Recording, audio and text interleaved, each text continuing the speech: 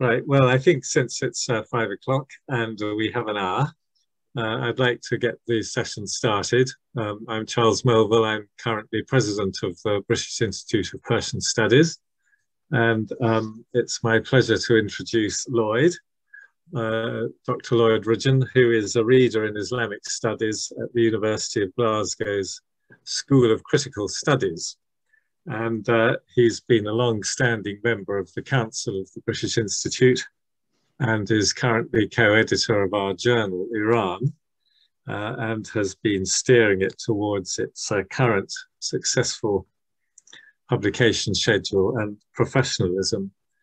Apart from the couple of books he mentions on his own brief CV that accompanied the advertisement for this talk, he's written many other books and edited also many other books, going back quite a long way now. The most recent perhaps is Javan Mardi, a title I won't attempt to give a word for word single translation for in view of the pitfalls, and other volumes like the Cambridge Companion to Sufism, Shi'i Islam and Identity, 2012, and the most stunning, perhaps of all, his edited volume, Islam and Religious Diversity, Critical Concepts in Islamic Studies, which I noticed is selling for £975 in Waterstone. So selling one of them a month would probably double his salary.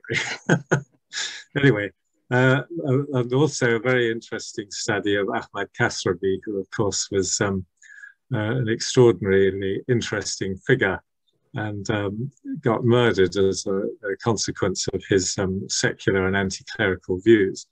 Anyway, we're clearly in very good hands to have a lecture on Sufism and particularly what British Orientalists thought about it, which will be quite interesting to see because a lot of them, I guess, didn't think about it at all.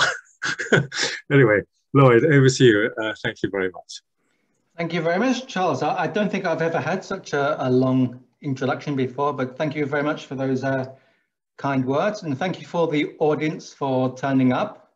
I can see on the screen now there's 59 participants, which well exceeds what I usually expect to have in Glasgow University.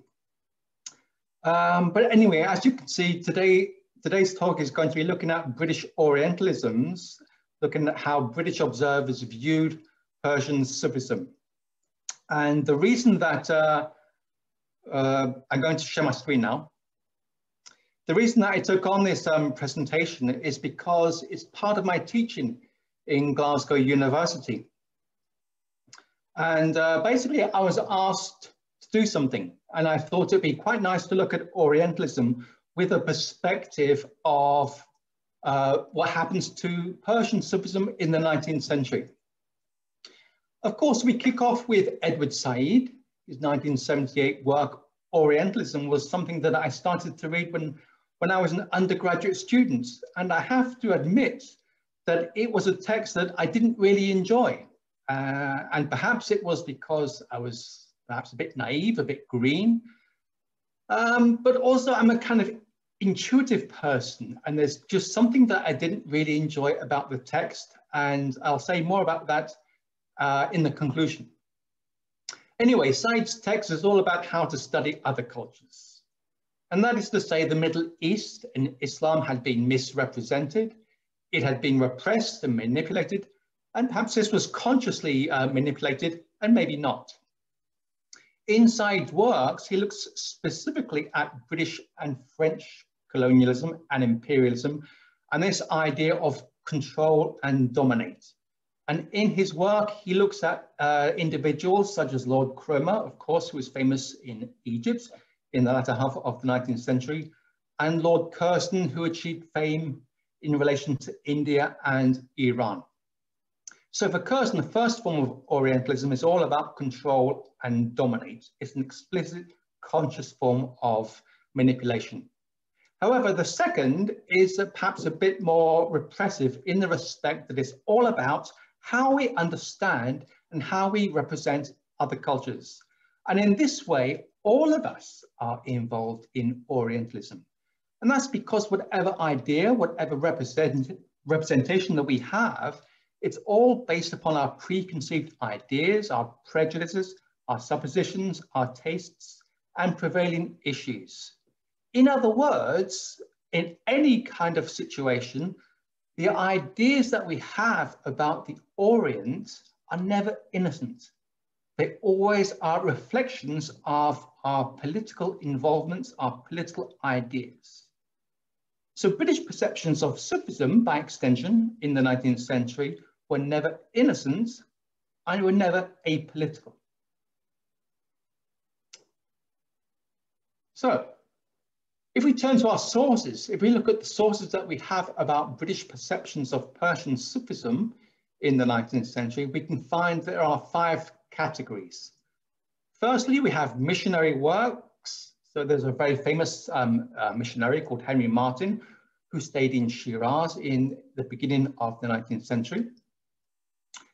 Secondly, in the course of the 19th century, there were all of these translations of Persian Sufi poetry and prose works. And these works included translations of Hafez, Rumi, Nizami, Sa'di, Umar Khayyam, and Aziz Nasafi. So basically, there was an awful lot of material that the British Victorian audience could turn to in its understanding of all things Persian. Thirdly, the British readership could turn to histories. In particular, we could look at the ideas of a scholar called Graham, who writes one of the first essays on Sufism. And we can also look at the magisterial work of Sir John Malcolm, who wrote the History of Persia and Sketches of Persia. Fourthly, we can turn to Sir James Morier, who wrote the fictionist work of fiction, The Adventures of Haji Baba of Isfahan. And its popularity is indicated by the fact of we have all these publications, all these editions in the 19th century. And lastly, we can turn to the travel writings, which really took off in the second half of the 19th century. Lady Shiel, Binning, Wheels, Sykes, and Brown all wrote major works about their travels and their sojourn in Iran. So those are the sources. There's an awful lot of material that the British audience and British readerships could turn to. In short, there are 3 kinds of ways that British writers viewed Persian Sufism. And these are the 3 categories that I want to talk about today. So there's the debate on the origins of Sufism and Arianism. Secondly, Sufis were portrayed as dirty and libertarian dervishes.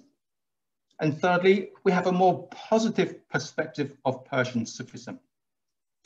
These images, by the way, were taken by Sevrogin, who is an Armenian photographer in Iran at the turn of the century. There's some debate about whether these are authentic dervishes or whether they were models who adopted dervish clothing. But even if they were models, it gives you an indication of the kinds of things that he wanted to portray. So, turning firstly to the first way that Persian Sufis were portrayed, we have this debate on the origins of Sufism and Arianism. Now, it all kicks off in the 18th century by William Jones, called the founder of Oriental Studies in the UK. And basically, Jones is important because he thought he had discovered a linkage between Sanskrit and Persian and European languages. So it's a philological discovery, if you like, linking the Orient and Europe. But this philological dimension was then taken further by Graham in the respect that he found the origins of Sufism in India, and he saw great similarities between the rituals and the beliefs of the Sufis with the Vedantan tradition in India. This kind of debate was then took off in Europe, largely as a result of the theories by French scholars, a French scholar called Gobineau, another philosopher called Ernest Renan. And they took this kind of debate about the origins of European civilization and Arianism to a different kinds of dimension, in the respect that they viewed European civilization as superior. Now, if European civilization was superior, by extension, it also meant that there was something superior about this Indo-European civilization as opposed to Semitic civilization. And of course, that's important because, of course, Islam is born in a Semitic environment. So we have scholars, British scholars in the 19th century, such as E.H. Palmer. And in 1867, E.H. Palmer famously said that in a future work, he proposed that he would prove the primeval religion of the Aryan race. Now, these kind of beliefs have been strongly criticized in recent years by an American scholar called Carl Ernst. And Carl Ernst basically argues that what scholars such as Palmer and his like were doing were more or less divorcing Sufism from Islam. So Sufism was quite compatible, if you like, with Western civilization, but Islam wasn't. So it's a false representation, to go back to Said, it's a false representation of what Sufism was really all about. And these ideas of people like Brown were even perhaps reflected by the British scholar of Persian Studies, E.G. Brown, who died in 1926. And look what he says. He talks about how he imagines a Zoroastrian believer in Iran, how such a Zoroastrian believer must have felt on the Arab Islamic invasion. So he says the Aryan Persian must not only bear the yoke of the Semitic lizard eater, whom he had formerly so despised, but must further adopt his creed and almost indeed his language. However, I don't want to be too harsh on Brown. A few years subsequent to these comments, he changed his mind. And look at this long quote. He says, "Had I been called upon to give my opinion on the matter 5 years ago, before writing A Year Amongst the Persians, I should have stated it is my belief that Sufism was essentially non-Muhammadan, if not anti-Muhammadan in character, and that it was the revolt of the Aryan spirit against the Semitic religion imposed by force of arms against an Aryan people. Were I obliged to express an opinion now, I should have to confess that further study and a year's sojourn amongst the Persians, during which I enjoyed many opportunities of holding prolonged converse with Sufis of every shade of thought, have compelled me, if not altogether to abandon this view, at least to consider it only partially true." And so here we have some images of Palmer and Brown in Oriental costume. So we've considered the origins of Sufism and Aryanism, and in the way that it perhaps divorces Islam from Sufism. That's one way that the British Orientalists looked at the Sufi tradition. The second concerns Sufis as dirty and libertarian dervishes. So here I've got some individuals who perhaps are typifying this aspect of Orientalism. The first is this missionary, Martin, who, as I said before, was in Shiraz in 1812. And you can see that he obviously understood the Sufis as using religion, using Islam, basically to do anything they wanted to do. And Malcolm perhaps takes another view, and he says there can be no doubt that their free opinions regarding its dogmas, their contempt of its forms, and their claims to a distinct community with the deity are all calculated to subvert the belief for which they outwardly profess their respect.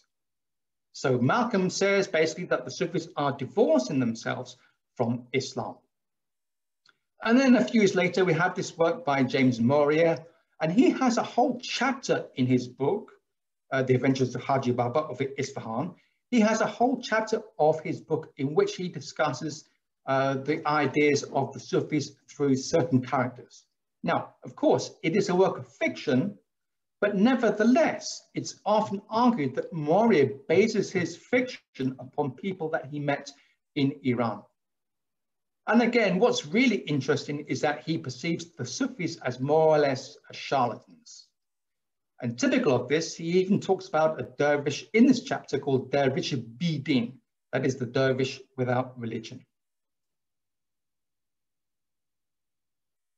So here we have the kinds of dervishes that were often portrayed as dirty and libertarian. You can see them in rags. We'll talk more about the dervishes in rags in the conclusion to this presentation. And then we come to positive perspectives of Persian Sufism. So one of the most important, I think it is Brown, Cambridge academic, and he says that basically Persian Sufis are essentialized by travel writers in a negative fashion, but we shouldn't do this. He says, too often it is the case that the traveler, judging only by the opium-eating, hashish-smoking mendicant, who with matted hair, glassy eyes and harsh, raucous voice, importunes the passerby for alms. And he condemns all dervishes as a blemish and a bane to their country. Yet, in truth, this is far from being a correct view. Nowhere are men to be met with so enlightened, so intelligent, so tolerant, so well-informed, and so simple-minded as amongst the ranks of dervishes. And this kind of perspective is also adopted by Sir Percy Sykes. And he talks about his experience of meeting a Sufi at the shrine in Nain, and he calls him an extraordinary, well-read and traveled dervish.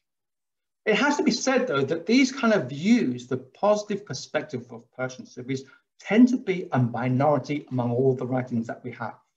But nevertheless, these intelligent people say that basically we must forsake this idea of essentializing Persian Sufis. There are many, many different kinds. And lastly, regarding this positive perspective of Persian Sufism, we come across the Khayyam mania, which erupted as a result of Fitzgerald's translations of the Rubaiyat.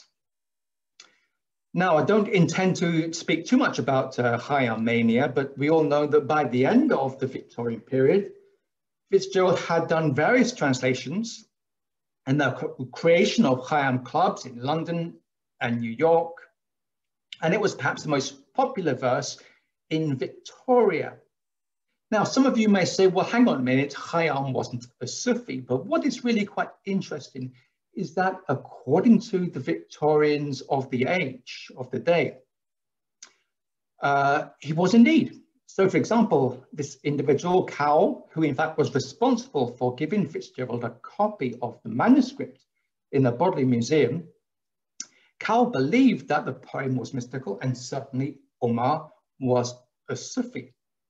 So for some people, at least in the Victorian period, Khayyam is certainly associated with Sufism and with Persia. Now, so let's go back to Edward Said. What does all this information about how the British Orientalists viewed Persian Sufism, what does all this say about Iran? First point concerns this Aryan discourse. Now, as we've discovered, the Aryan discourse erupted in Europe at the beginning of the Victorian period. But it's not really evident that Iranians themselves picked this up until a few late 19th century intellectuals started to discuss the Arabs in an anti-Arab kind of fashion. And it also has to be said that their views were perhaps limited to a very, very few anti-Qajar elite intellectuals. But nevertheless, it's there. But it's only until the next generation that these kind of racist views and the views that Iran is somehow linked to the Aryans, that this is picked up and inserted as a form of nationalism. So that by the 1930s, we have such views of Iranian supremacy referring to Aryan discourses, and it's actually included within the school textbooks. So that's the first point, this domestication of the Aryan discourse. It's limited. Secondly, I want to go on to talk about Sufism and the divorce from Islam and how it applies to Iran in the Iranian case in the 20th century. Firstly, there was an individual by the name of Kayvan Ghazvini, and he was inspired by the Theosophical Society. Now, this is important because it basically posits the idea that Sufism is not necessarily unique, but perhaps it was inspired by other religious traditions too. So it's a form, if you like, of taking Sufism away from the larger Islamic tradition. Okay. Now, this kind of idea was perhaps advanced by a very famous scholar in Iran called should be Abdul Hussein Zarinkou, who wrote a very famous work called 2 Centuries of Silence, in which he's very, very critical of Islam and in particular the Arabs. You know, in his closing paragraph of the book, he comes out very, very harshly against the Arabs and associates this with a backward form of civilization. But these kind of ideas have been continued. These kind of ideas which try to promote a form of Iranian nationalism through religion and even through Sufism are continued by more respected scholars in Iran. So we can cite the example of Shafi Kadkani, and he has a book called The History of the Qalandads in Iran, and one chapter of which is called The Iranian Origin of the Sufi Sheikhs. And what is interesting about this chapter is that he discusses this Persian Sufi called Qushayri from the 11th century, and Qushayri notes that 93 sheikhs he lists, the majority of whom 77 were from Iranian territories. Now, this is fine, but he fails to mention that, of course, by the time that Qushayri was writing, Sufism was spread right throughout the Islamic world, and Qushayri was writing from a certain perspective in Nishapur. So it's perhaps inevitable that the sheikhs he listed would have been of Iranian origin. Had he looked at, for example, someone who wrote in, let's say, Tangiers, or someone who wrote in Cairo, I'm sure the list of Sufi sheikhs would have been very, very different.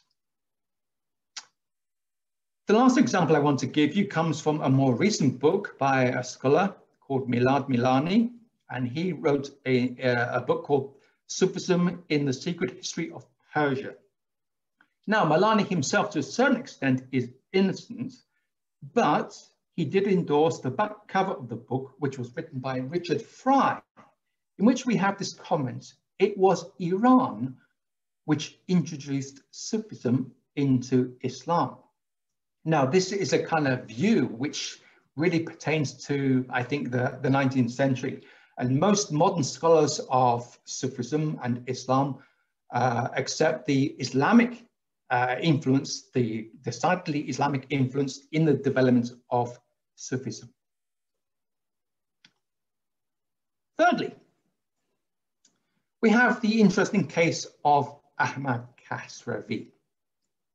Now, what's interesting about Kasravi is that he basically picked up a book by Edward Brown, which he thought was in praise of Sufis. Now, you might think that according to Said's theories, we have the idea that Persian Sufism is all degenerate and all negative, but here we have Brown praising the Sufis. But nevertheless, Kasravi was someone who said that what Brown was really trying to do was trying to belittle and demonize Iran by the promotion of Sufism. Because, of course, Sufism was a tradition which promoted the idea of an otherworldly existence, and we shouldn't engage in society, we shouldn't resist imperialism, and everything will be all right in the end. Now, Kasravi was not the first to criticize the Sufis. It had been done before in the generation prior to him by a certain individual by the name of Mirza Talagani from the Democrat Party in Iran in the 1920s. And he insisted that Sa'di's poetry, for example, was detrimental to modern ethics. But nevertheless, Kasravi was the first to promote this idea of imperial powers and academics trying to utilize the various religious traditions in Iran to keep Iranians weak. Significant here, I think, is that we have this sentence here I've put down: damned if you do and damned if you don't. That is to say, for a British Orientalist from the 19th century, if you say Sufism is good, you're damned. If you say Sufism is bad, again, you're damned. There's no alternative. So, in conclusion, what can we say about this revisiting of Orientalism? What are the problems with the theory? Firstly, we've noted that the travel writers came down very heavily on Sufis because, for example, they were involved in begging and importuning. And what we can say is that I think this has to be taken with some caution in the respect that it doesn't necessarily essentialize Sufism to this dimension of begging. What we have to appreciate is the context in which they were writing. There's no doubt that the travel writers were writing what they saw. And what they saw reflects an economic downturn. And we have to remember that Iran in the 1870s witnessed a terrible famine. There was currency depreciation, rising prices. In effect, people were displaced. And perhaps it was only inevitable that in order to survive, they would engage in begging. But to give their begging a shine of authenticity or legitimacy, they adopted some kind of religious makeup. And Sufism provided that for them. It was in their tradition. It was in the Iranian tradition to resort to religion, to Sufism, if you like, in order to gain a livelihood. Secondly, when we think about Orientalism, we can see that Said and his supporters were people who wanted to more or less blame 19th century writers, 19th century academics, in addition to the politicians. The trouble with this is that the 19th century British writers on Sufism were also influenced by Iranian hosts who also had anti-Sufi perspectives. And typical of this is Sir John Malcolm. And he's explicit in his book. In fact, he's a very good scholar. He cites his sources. Malcolm says that he got his information from an individual known as Sayyid Muhammad Ali Behbahani, who has a nickname Sufi Kosh, i.e. the Sufi killer, the Sufi murderer. And of course, the clerics in Iran, especially from the Safavid period onwards, have had a reputation, or at least some of them, have a reputation of being vehemently anti-Sufi. Thirdly, some people who endorse Edward Said and his brand of Orientalism criticize Western academics because they perhaps regard Sufism as exotic, mysterious. That is, they glamorize the idea of the other. But again, I think this misses the point of what happened in the 19th century, in the respect that in terms of literary movements, we can talk about the Romantic movements and the Romantic poets, who basically were looking for representations of universal truths. And the Persian Sufi poetry that was translated in the 19th century seemed to vindicate or legitimize their own ideas about the Romantic movement.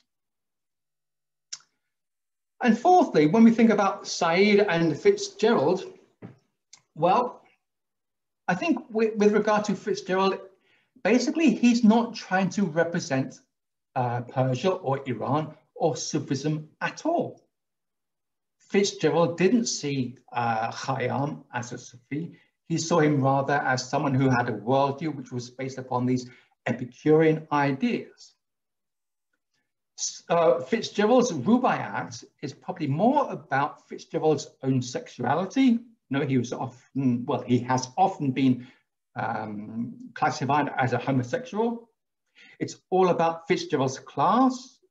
Fitzgerald himself came from an incredibly wealthy family, but nevertheless, he attempted to divorce himself from his own mother's snobbery. And lastly, Fitzgerald's Rubaiyat is an attempt to divorce himself from the conventions of religion as it was institutionalized during the Victorian period. So in actual fact, rather than see the Rubaiyat as a kind of window to look at Iran or Persia, it's really a window to look at Fitzgerald's own life and own position in the challenging environment of Victorian society. And here we have his quote: "Better a live sparrow than a stuffed eagle." The stuffed eagle, of course, being the real Iran, as it were, and the live sparrow, of course, being his own version of what it meant to be an individual trying to enjoy himself during the 19th century, with all these restrictions of Victorian morality. So the term Orientalist perhaps is not really appropriate for Fitzgerald at all. So in conclusion, I have to say, very short conclusion here, I have to say that when we take Edward Said's ideas about Orientalism, yes, there is a lot of worth in them if we look at Iran through the prism, Iran and Sufism, through the prism of origins and Arianism. There is a lot to say there, but in other ways, these ideas of Orientalism need to be challenged and need to be criticized, just as the same way that I hope I will now be criticized by you. So thank you very much, and I look forward to some comments and some questions.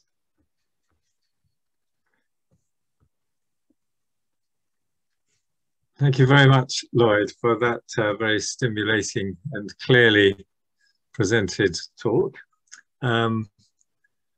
We've got one or two questions already, so I shan't abuse my position other than by repeating them for you.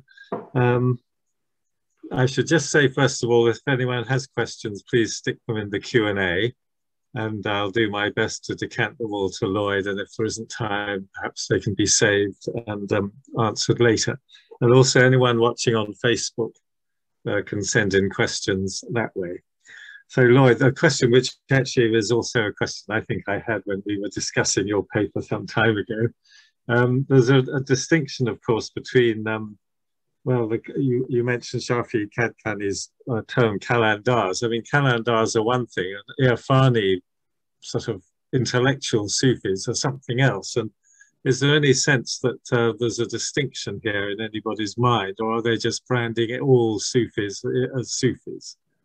I think that by and large, what tends to happen is that the travel writers do not make this distinction at all.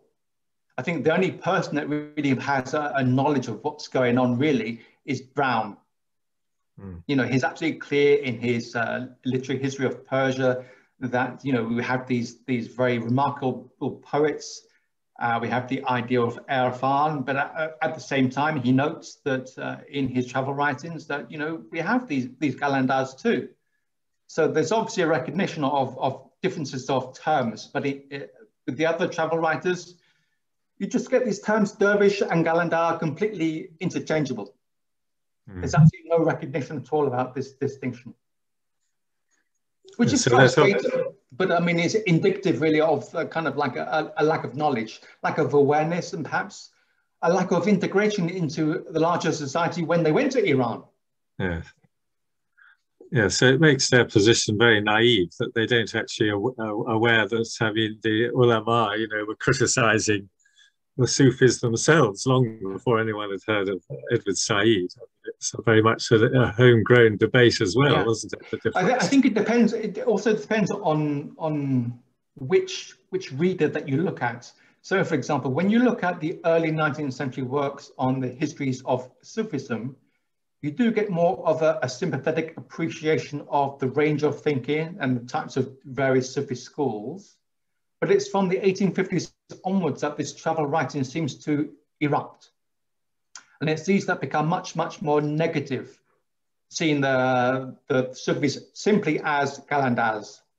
And as I said in my presentation, I think, you know, we need to be careful with that and look at the context in which they lived. And there's all kinds of things going on in terms of maybe repression of Sufis by the ulama, and there's the economic downturn.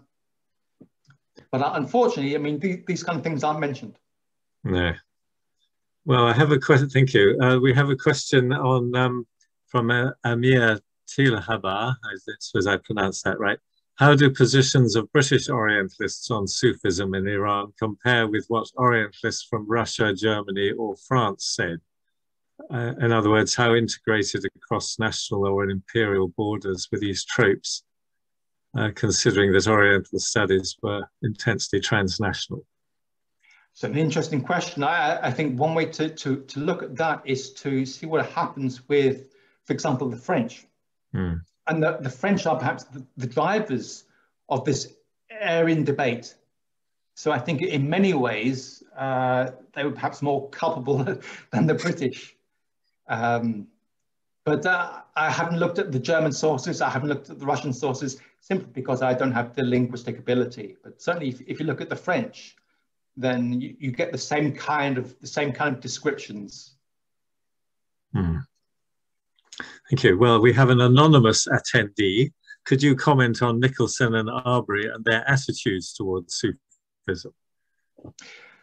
That's an interesting question. It's a little bit outside of the time frame from the presentation, but nevertheless, Arbery was interesting because Arbery was interesting in the respect that he was more or less concerned with classical Sufism. And he saw Sufism as something that goes into decline, goes into massive decline. So in that respect, you could say that Arbery was perhaps a conventional form of an Orientalist in the respect that, you know, Sufism is perhaps reflective of a glorious heyday of Islamic civilization, which cannot be recovered.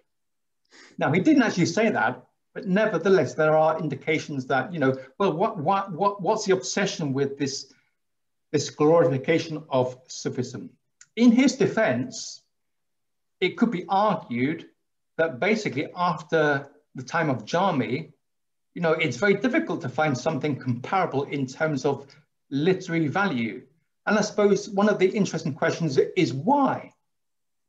And one of the interesting solutions to this was suggested to me some time ago by Iraj Afshar. And he said, well, look what happens to Sufism. You know, under the Seljuks, it was heavily patronized. The Sufis had khanagahs, you know, and then by the time of the Safavids, it's curtailed. You know, the Sufis were no longer patronized. They were vilified by many members of the ulama. And so it's only natural that, you know, you'll never get the same kind of literary flowering that happened under the Seljuk period. With regard to Nicholson, I think Nicholson was perhaps much more sympathetic towards the Sufi tradition, even more so also than Arbery. So Nicholson, in fact, on many occasions, he refused to take a stand about the origins of Sufism. You know, he regarded this largely as a bit superfluous. I think Nicholson was someone who, a bit like Massignon, in fact, regarded that Islam was a genuine manifestation of Islamic spirituality, even though it was probably influenced by what it had around it, whether it was Christian or Buddhist or Zoroastrian or whatever. But nevertheless, fundamentally, it grew out of this Quranic root. I've got, thank you. We've got a few more now. Andrew Newman says, thanks, Lloyd. Were your writers aware of the different Sufi orders extant on the ground at the time? I suppose that's absolutely slightly not. like the question. No, absolutely not. The only person who shows a degree of interest in various Sufi denominations is Brown. Right. Aside from Brown, all the others that I've mentioned had no idea about Sufi diversity.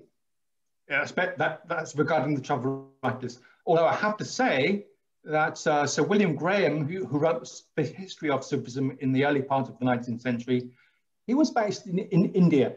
So he had an awareness of different forms of Sufism in India.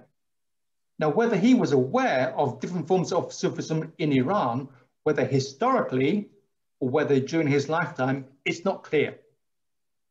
But by and large, Andrew, I have to say that Brown is the only one who has a significant knowledge of the Sufi tradition, and that includes both the living tradition and the historical tradition. Yeah. And Anthony Wynne, hi, Anthony says, how many Westerners do we know of at this time who experienced the Sufi life from the inside rather than observing it from the outside? sort of proto-hippies.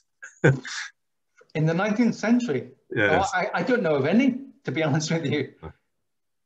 I mean, if anyone out there does know, please do let me know. I'd be delighted to hear from you, and it'd be a fantastic source of information. Brown was probably the nearest who went native, yeah. actually, I mean, with his... Brown was a very interesting figure. I mean, if you read his account of his stay in Iran, you know, he had access to all kinds of people, and he stayed with people of various shades, and he was, you know received hospitably, and that includes by Sufis and dervishes located basically in shrines, and also on traveling in caravans. But apart from Brown, I can't think of anyone who had access to emic sources. And that includes, I mean, when I say had access to emic sources, I mean, basically a lot of the travel writers were reliant on information from Iranians. I mean, they had limited knowledge of Persian, and so they had to rely on their sources. They had to rely on their hosts. And as I've intimated, you know, Iran in the 19th century, there wasn't a great deal of sympathy towards Sufis in the 19th century. You know, there's a guy called Reza Tarbandeh who wrote a thesis on Persian Sufism in the 19th century, and he more or less concludes, you know, in the same kind of way that Sufism was repressed in the 19th century by the clerics. Mm. Of course, the difference with Brown is that he was a serious scholar, although that probably, I mean, unlike just a casual traveller, I mean, although his scholarship developed later, really, but and also presumably his interest in Babism must have triggered some sort of comparative. He must have understood the milieu from which these things were coming in the way that I guess the others didn't. Yeah. Well, Brown is interesting because, I mean, he mentions his own interest in Sufism before he went to Iran. At one point, you know, he was working as a medic in London, and he says that in his time off, he found some kind of inspiration, if you like, from reading the pantheistic poets, as he calls them. But there's no indication in Brown's writings later on even that he was particularly inclined towards Sufism. And in fact, if you read his literary history of Iran, basically, I mean, he's much more interested in historical works than specifically denominational Sufi works. Yeah. Firuza has a couple of comments. One is that Brown's counterpart studying Sufism in Russian Oriental Studies would be Zhukovsky. Yeah. I don't know how much of his work is available to a non-Russian speaker, but he was clearly a major figure at that period. And she also says, thanks, Lloyd, how about the idea of Hafiz being invented by British Orientalists, first of all by Brown, as some sort of Sufi prophet? Yeah, I'm skeptical of this. I mean, you know, you have to go back to look at for example, the manuscripts that were copied about Hafiz or of Hafiz's Divan. I mean, why were these made? I mean, it shows that Iranians themselves had a great predilection for Hafiz. So, you know, when we look at his poetry, you know, you could say, is it Irfani? Is it not Irfani? Does it really matter? I mean, you know, I mean, perhaps that's the whole beauty of it, that it kind of like balances on this borderline between the sacred and profane, if you like. Yes. The questions are piling up here, no doubt stimulated by what's gone before. Ghulam Muin-ad-Din, this may be rather a large question. Lloyd, you may defer this till next year. Is Sufism against the teachings of Islam, or is it the true interpretation of Islam? You may be, I think that's a short answer. In a sense, you're discussing this anyway. There are 1,000 true interpretations of Islam, and Sufism is perhaps just one of them. Yeah. Thank you. It is clearly an aspect of Islam. And then we have Maxime Alontsev asks, was there any difference between the reception of Persian Sufism by British Orientalists who lived in Iran compared with those in India? I don't know is the honest answer. I mean, I haven't really investigated a great deal and a number of British individuals who are in India. I mean, studying British citizens in India will be a huge task simply because the number of them will be humongous compared to those who were in Iran.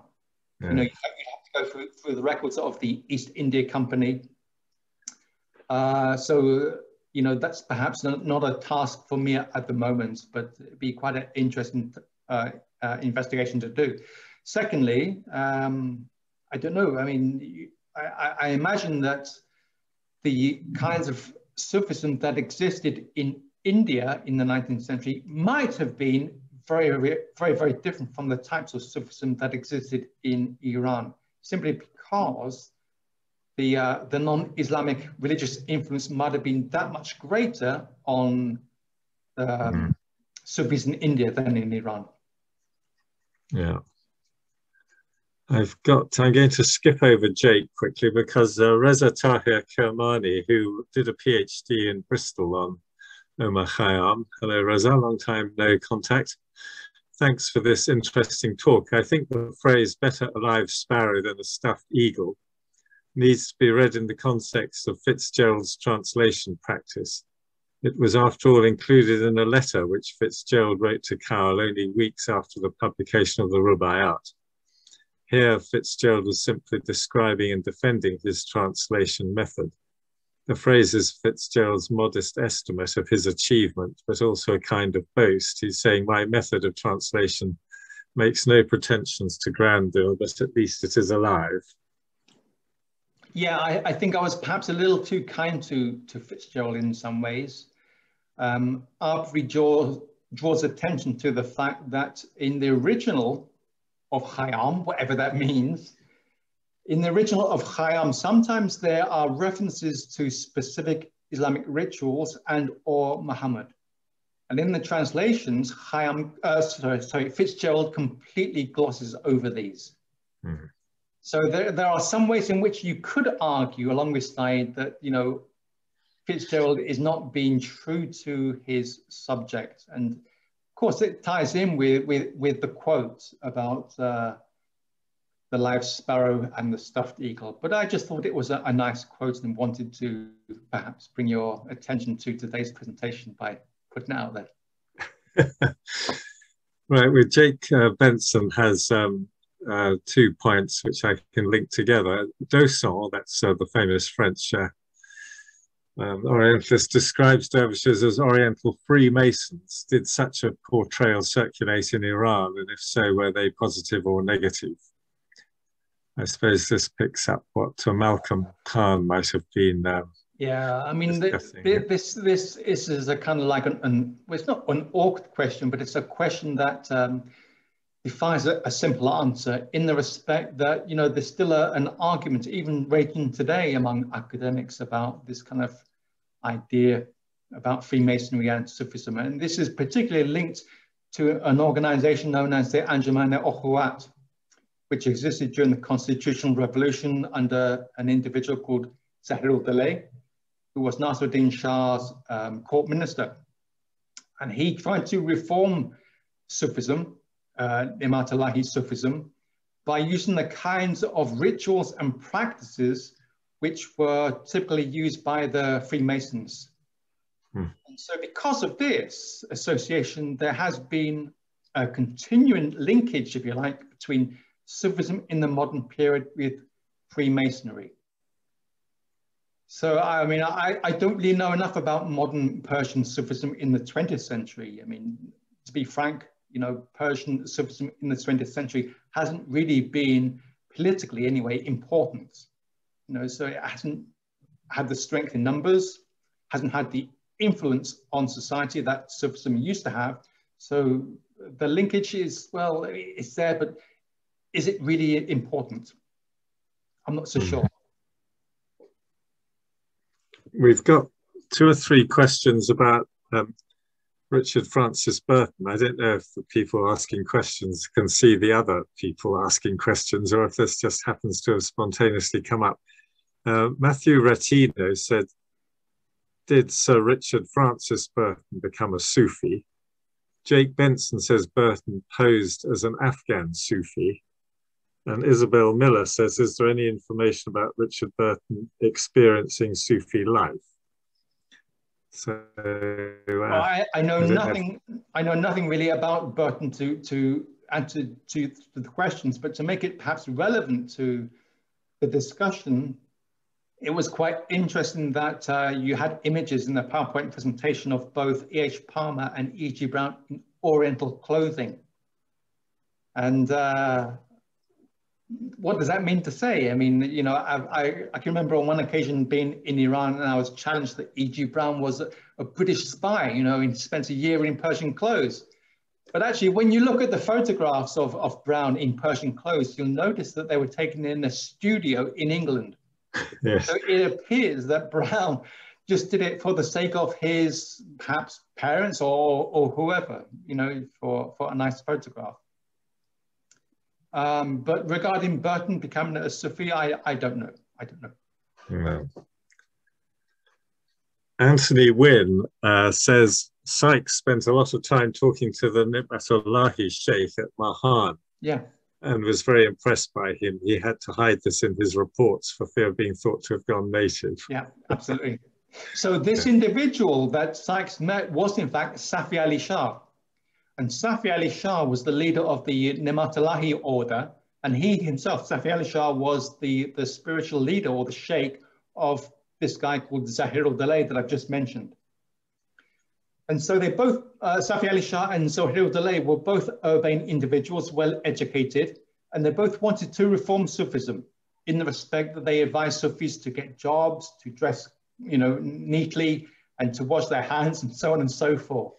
So, you know, it's perhaps a reflection of the modernizing period in which they found themselves, that they decided to perhaps, you know, I guess perhaps even conform to what might be considered to be modern standards of the time. But yes, I mean, Sir Percy Sykes was very much taken with Safi Ali Shah. What might turn out to be our last question? No, there's another one suddenly arrived. Arazu says, Arazu Azad, thanks very much, Lloyd. What can you tell us about female British Orientalists and what they might or might not have had to say about Sufism? There may not have been that many in the 19th century. But the only person that I've come across in my presentation was Lady Shield.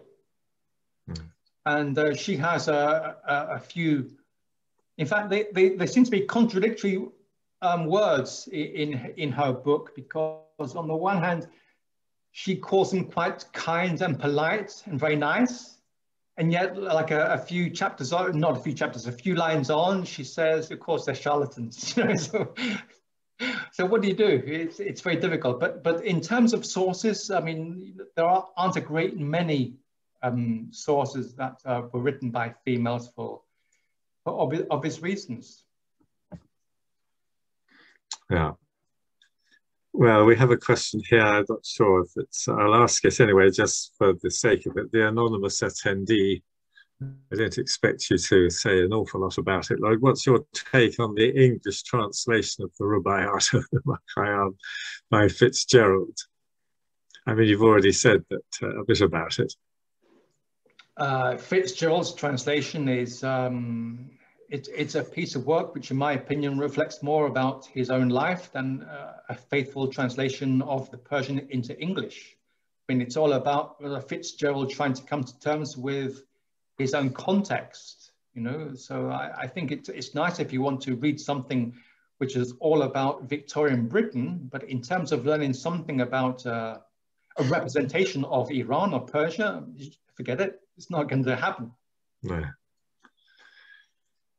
Great. Well, unless something bursts into the Q&A box, I think it's a good moment to wrap up, which is we're very nicely on time, just a few moments to go. So I'd like to thank Lloyd very much on behalf of that. And I think we've had a very nice set of interested questions and a good discussion arising out of this. So I think without more ado, Lloyd, I thank you very much for your presentation, and I think this is going to become an article, or maybe already has become an article. Hopefully. Or Yeah, I'd like to thank you, and I'd also like to thank BIPS for giving me this opportunity. I should say that what I've written has been read by both Charles Melville, by Paul Luft and John Gurney, so any mistakes or shortcomings are absolutely their fault and not mine. No, yeah, really. Well, we did our best to stop him, but it obviously didn't.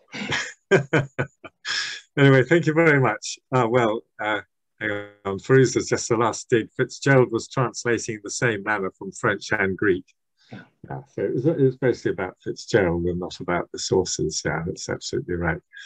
Anyway, there we are. Thank you very much, Lloyd, and thank you very much for everybody. And in case you want to see this again, it's going to be, it has been recorded and will be available on YouTube after Sylvia has had a chance just to quickly edit it and make sure it's all okay.